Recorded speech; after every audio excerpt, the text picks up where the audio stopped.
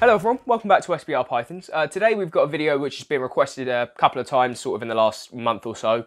So I'm finally getting around to it. I'm sort of doing some recordings today because I've got some free time and these will be coming out over the course of the next few weeks as the chances are when I eventually do get back to work, it's going to be a chaotic situation and I'm not going to get a chance to really record. So I'm trying to get ahead of it so that you guys still get the content. But yeah, today, as I say, we're going to do a sort of exciting video.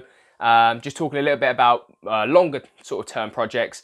So I've told you really what I'm doing this year, but I'm now going to go into a little bit more detail in what we're planning on doing in 2021, 2022, and then other projects that sort of we want to enter. Obviously, sort of I mentioned the Scaleless and the Desert Ghost recently, but there are two others that spring to mind, which aren't really on the scene yet, which I'm excited to see what sort of happens there. And as I said, just going through our collection and what I have sort of planned for each animal. So I want to start off, we might as well start at the top tub here. So we've got the Enchy Calico Het Pied, which I'll pull out for you guys because she is quite eye-pleasing, I must admit. Although she might be in shed saying that. Yeah, so this girl is in shed, so obviously I appreciate the fact she's in shed and she's not going to have all of her yellows. But this girl is easily sort of one of the most eye-candy pieces at SPR Pythons just because of that insane ringer there, which I'm sure I've highlighted to you guys before. But obviously, being Calico, it's a bit of an untapped potential, in my opinion, in Pied, as I highlighted on the genes I thought worked within Pied. So I really want to, with this project, just integrate that Calico, as I say. So she's not breeding this year, so her first sort of year will probably be going over some sort of Enchy combo to get super Enchy Calico Pieds. And then 2022, maybe I'll try and introduce some other codoms. You know, hopefully I have Orange Dream and Special floating around by then as well, and we can start to enrich those colours because the pattern sort of gets washed out with the Calico effect, as I've said, which is beautiful. So I'm wondering what would happen if you take sort of that washed out effect and maybe put Orange Dream or Special in, something like that. That's sort of the thought process for this girl and what I'm planning on doing for this girl for the next couple of years. Before we go any further, I probably should have started this with this, but just remember that obviously males do change from year to year. You know, I've got the 5 males I've got here for the 2020 season, but I've, you know, sort of figured out which ones, which females I think are going to breed this year and sort of what projects I'm expecting to go, and had a look at my males, and the chances are 3 of these males will probably move on from SPR Pythons and be replaced by the offspring this year. So just remember, obviously, that the males can change and therefore the projects may change, but I'm basing it on sort of the genes and the animals that I've got now and what I may produce this year in terms of what might be going over these females next year. But we'll move on to the next one, which is the Yellow Belly Het Pied from Martin Ender, who is one of my favourite animals in this collection, just because it screams quality, which if anyone knows sort of Martin Ender's animals, that's no surprise really. Which is one of the reasons he's one of the guys I look up to in Europe. But this girl is an absolutely incredible animal. So I've highlighted this girl before. She's rich in yellows, rich in colour, got a nice little head stamp going on as well. And obviously that belly, literally sort of, you know, where does the yellow belly come from? You're looking at it. Absolutely incredible animal. Now, what are my plans for this girl? Well, she could have technically bred late this year, to be honest. I didn't think she was going to grow this fast, but she is 2 years old, and she's just broke 1.5 kilos. But I'm just going to keep raising her up, and she should hopefully be 2 kilos by the time I sort of breed her in next year, in 2021. Sort of next, I say next year, but I mean this season. That's all right, girlie. But she'll probably be going over some sort of gravel combo from the Banana Gravel Het Pied to Enchy Yellow Belly Het Pied that I produced from this year again, just because I need sort of as many females as possible for that project to sort of get to that end goal of the banana and the highways and the other genes stacked on top. So to be fair, she might be reserved for that project, or I might end up, you know, holding back another female from that clutch this year, which is the chances are I will, because as I said, I'm probably not going to sell much of that sort of clutch. So the chances are I will be keeping them back. And then this girl, because of those rich colours and that beautiful quality, I might use her in a different project. You know, I might throw her into Orange Dream and Special. You know, I think Orange Dream, Special, Yellow Belly might be incredible, so maybe I'll start working towards that. But that's sort of the plans really for this girl. She sort of, you know, keep it simple because there's only one gene involved. And I'm not understating that at all. As I've said, this is one of my favourites in the collection easily. So the next animal in the racks is actually the Special Het Pied. I've not pulled her out just because I think she's going into shed as well. And so I don't really, you know, she's not got the perfect colours, so there's no point in disturbing her really. But her plans are very simple. She will be going over the Entry Orange Dream, sort of, hopefully he'll prove out and we get a visual in 2021 that she can go to in 2022. But for next year, she'll probably go over the Entry Orange Dream, Post Double Het Ultra Male Pied, and start working towards Special and Ultra Male Pieds, and in general, sort of a triple codon pied. So it's very simple with her. Special was one of those genes I looked for a long time, and so I was really chuffed to get her. And obviously Billy, Mutation Creation, just did a video, sort of, I don't know when you're going to be seeing this, but if you go back onto Billy's channel, then you'll see he's just done a video on Special and some of the combinations that come with Special, you know, excluding and including pied. So definitely go and check that out. The next animal is the Entry Pinstripe Yellow Belly Het Pied, who I've not got out because I've shown her plenty on the channel because I absolutely love that female. And also she is now gravid, so she's about, on the time of recording, about 25 days off of having a clutch of eggs. So don't really want to disturb her. But her plans are very simple. Banana gravel, probably for the next sort of 2 or 3 years. She'll be going over either him or offspring from clutches in that project, because obviously the end goal there is that Banana Highway Pie project with Entry and Pinstripe involved as well. And then swiftly moving on to the next one is this Banana Het Pied. Now, her 2021 plans are the exact same as her 2020 plans were. But obviously I did bring her out the breeding season because ever since introducing the male for the first time in December, this girl has been off of food. You can see sort of body condition is absolutely perfect. She's about 1.45 kilos. Beautiful female. She's just decided to stop eating ever since having that one lock with the male. Now you could put that down to the fact she might be gravid and this, that, the other, but there's no way, sort of, I know this animal and she's not. It's just a case if she doesn't want to eat. But as I say, her 2021 plans are very simple. It's to go for the Super Banana Gravel Pied again. Again, sort of as I've mentioned on the channel, just trying to create that yellow and white snake without having albinos involved, sorry. So that's the very short-term goal with her. 2022, you know, maybe she might have been replaced, to be honest, by then. From a female that I'm raising from the Banana Gravel Clutch this year. So I can't really say if she'll be here in 2022, but if she is, you know, probably some more Super Banana combos, because I really like the Super Bananas. Maybe I'll try and get Black Pastel back involved, because that was the initial reason for picking this girl up, was I knew that long term I wanted to get a Black Pastel in my collection. And so maybe I'll start shooting for the Black Pastel Banana Pied again in 2022, but who knows. But yeah, she's a beautiful animal. And can't wait until she does eventually start, you know, sort of getting into the breeding cycle properly. So the next animal is this beautiful Mystic Het Pied. Now, I'm sure when I pulled this out, anyone that's new to the channel thought this might have been Mojave. But this is Mystic. It's very similar. It's sort of in the same complex as Phantom. And it is sort of not related, but it is similar to Mojave. But this girl is around 1 kilo now. Absolutely beautiful female. Bit of a fussy feeder in that she might eat 1 week and then not eat the next. And that's probably why she hasn't already reached 1.5 kilos, because she is 2 years old. Yeah, 2 years old. So 2021 plans with her. To be honest, I'm not 100% sure. I've really been waiting to see what happens with Mystic Pieds this year, in 2020. And then, you know, something might pop out that you didn't expect or we didn't expect. So hopefully that happens, and then I'll know my 2021 and 2022 plans for her. But otherwise, it's just a bit of an unknown project. You know, I got offered a good deal on this girl, and that's never a reason to pick a snake up. It just happened that I was getting some other snakes on that shipment, so I thought I'd throw this girl in for whatever price it was and just sort of play around with the Mystic gene, because there's not too much Mystic Pied stuff being done, so I thought, you know, I might as well jump in on it, and that's the reason I picked this girl up. So she's a bit of an undetermined project, female. Oh, you're right, girl. But yeah, definitely sort of nowhere near sort of sure on what I want to be doing with her, but the greens that are coming through sort of down the sides here are absolutely incredible still. So next up, this wonderful Pastel Pied, who I can't speak highly enough. The fact that she is nearly 2 kilos and still has these rich yellows down the side here and on the back, to be fair. This girl has just held her yellows incredibly well for a Pastel Pied.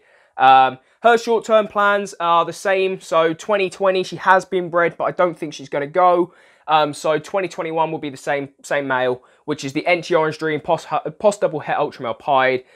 The reason for that is obviously she's visual, so that'll prove out whether that male is Het Pied or not, quite frankly. It should do anyway. And then sort of, you know, Entry Orange Dream pastels that are visual or even just Het, that are also Post Het Ultra Male would be incredible, because then I can get sort of some more genes involved in my Ultra Male Pied project. So yeah, I can talk about them a little bit about my ultra pied project a little bit later. But this girl is absolutely incredible. So that's the very simple plans for her. I might as well talk about the pied, since as I've got a pied out. You know, there's no point in me disturbing all of the females today. So the pied's plans are very simple. She has been over the Super Entry Fire Het pied. You guys know that I've been shooting for the Entry Fire pied big time this year. I'm not sure whether I'm going to get it, so the 2021 plans will probably be something simple, like just hitting that Entry Fire pied still. And then, to be fair, both of these girls I have no intentions of selling. Proven pied females are always welcome here at SPR sort of thing. So, you know, 2022 plans for both of these girls, just get more co-doms involved. It's very simple, but, you know, still very exciting. Sorry, this girl just absolutely blows me away. The yellows and that pattern, as I've highlighted, is just incredible. So next up is easily one of the fan favourites for SPR Pythons. It's this Pastel Leopard Blade, 100% Het Clown, 66% Het Pied. This is an absolutely incredible female. Again, beautiful line of pastel with the yellows coming through. The leopard has such a crazy effect on the pattern. It's honestly beautiful. And I'm also putting this sort of striping effect down to the blade. So beautiful female. You can definitely tell there's a Het Clown influence here from just how bright she is. And hopefully, I mean, there's absolutely no way of telling this girl. This girl is a pot guess whether she's Het Pied or not, to be fair, because, you know, you're not going to get any markers with that leopard or anything like that. So here's the hoping. But the short-term plans for her, sort of 2021, is just to prove her out. And then if she stays around, because I'm very much of the approach that if it's not Het Pied, it's not got a place here, just because I only work with pied. So if she doesn't prove out, you know, she probably won't be here in 2022. But if she does, then, you know, this girl becomes an incredibly powerful animal, as if she isn't already for SPR Pythons. And we start getting more genes involved. The next animal, the next female, I should say, is the Pastel Double Het Clown Pied, who I'm not going to get out because at the time of recording, I'm pretty sure she is about a week away from her ovulation. So hopefully she'll ovulate for us soon. Short-term plans for her, just continue to make clown pieds if I don't hit them this year sort of thing. And 2022 is the exact same. Is just, I want to get more genes involved in my clown pieds. Whether that's Yellow Belly, whether that's Orange Dream, Enchi, Special, you name it. I just want to get some more genes involved in my clown pieds, because right now, if you take into account, I've got the Pastel Leopard Blade, which you're seeing, the Pastel Double Het, and also the Pastel Double Het over here in the male rack. I've got 3 copies of Pastel, Leopard, Leopard and Blade. I need to get more genes involved. So that's sort of the long-term and short-term goal of the Clown Pied project here at SPR Pythons.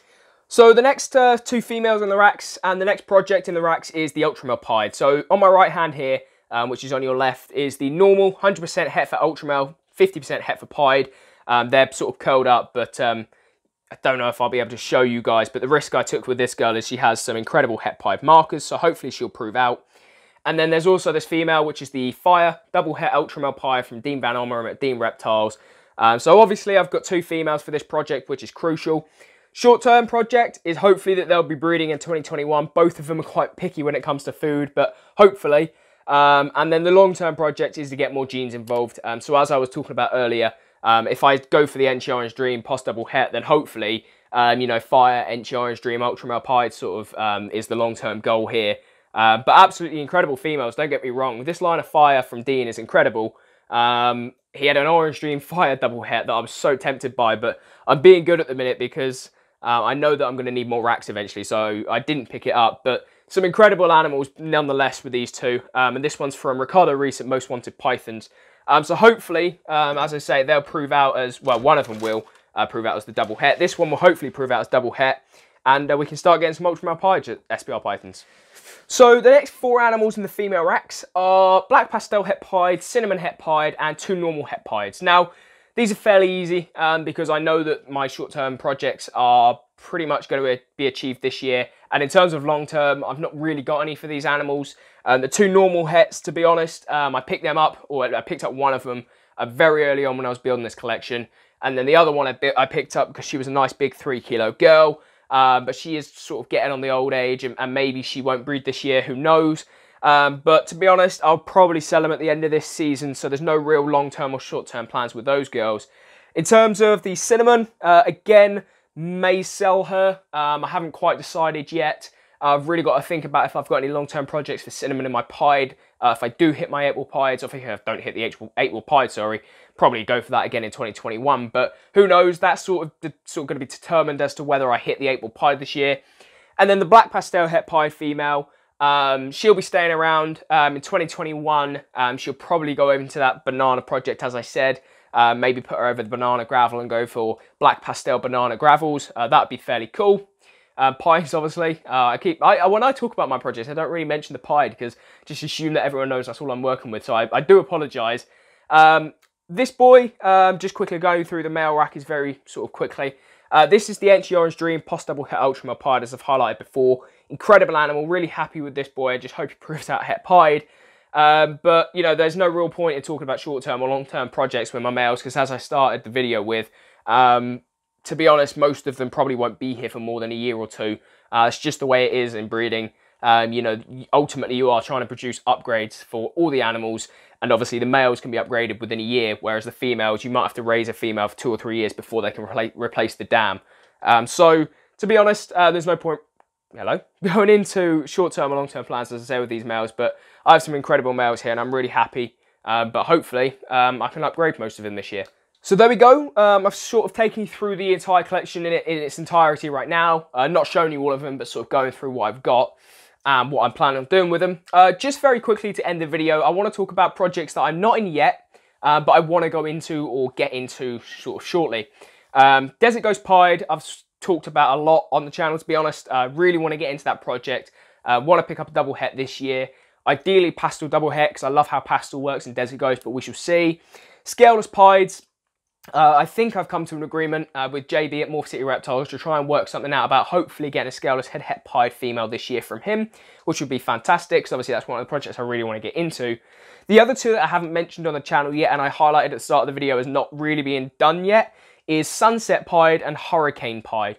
Hurricane Pied has been done, but what I mean is just getting more and more genes involved. You know, I know that there are 2 and 3 gene combos out there. I cannot remember the breeder's name, I do apologise, but if you go on Facebook and search Hurricane Pied, you will see it.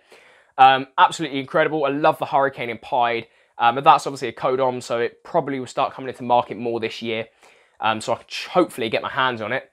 And then Sunset Pied, I don't even think this has been done yet. I am a massive Sunset fan. I know that it sort of browns out and some people aren't a fan of that, but I really love the Sunsets. And I think Sunset Pied will be incredible, so long as it's not high weight, because obviously we don't really know with that project. It's not been done yet, so it might be a high weight project. Fingers crossed it isn't, and we can see that sunset pattern and colour with the whites involved. I think it would be incredible. So hopefully they're the 4 projects that I've really got my eyes on. But I hope you guys have enjoyed the video, and it's answered some of the questions that I've been getting just about the animals and what I'm planning on doing with all of them. And yeah, thank you very much for watching, guys. Leave a like, leave a comment talking about my projects or your projects. Turn the notification bell on and hit the subscribe button, and I'll make sure to see you guys next week. Cheers, guys.